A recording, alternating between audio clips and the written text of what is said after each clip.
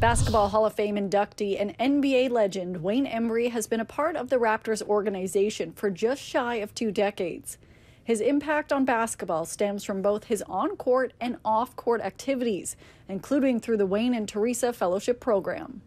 It's interesting to see the thought processes of coaches at this level and kind of what goes into preparation. Kareem Thawer, like Raptors' Delano Banton, is from Rexdale. Thawer is partway through the fellowship program with his area of focus on the Raptors coaching staff. I learned a lot from them, and I think for me, basketball has always been a way to give back to the youth and the people that are following in my footsteps.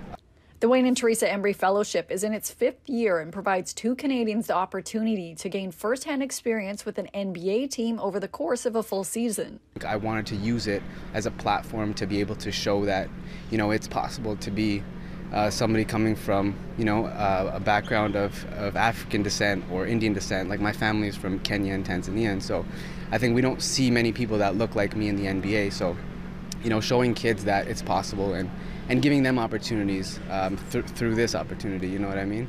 Prior to getting this opportunity, Thawer coached in the collegiate level and in the CEBL. So what would the goal be for you? Are you hoping to become an NBA head coach?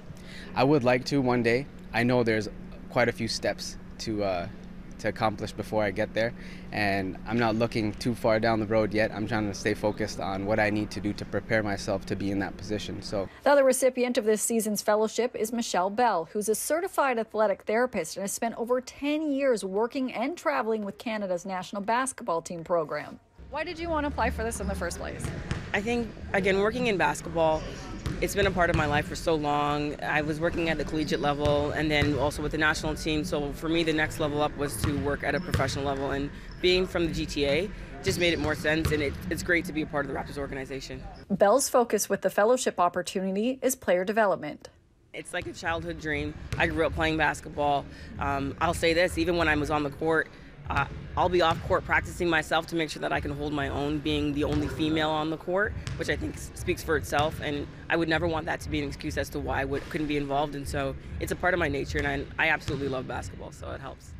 For those who want to apply for the Wayne and Theresa Embry Fellowship for the upcoming season, the deadline is February 15th. You can apply at fellowship.raptors.com. The Raptors in New York for a little matinee matchup against the Knicks, and it was a battle on the court with the game coming down to 1 point but then going to OT. The Raps eventually taking the W. Their next game is in Milwaukee on Tuesday.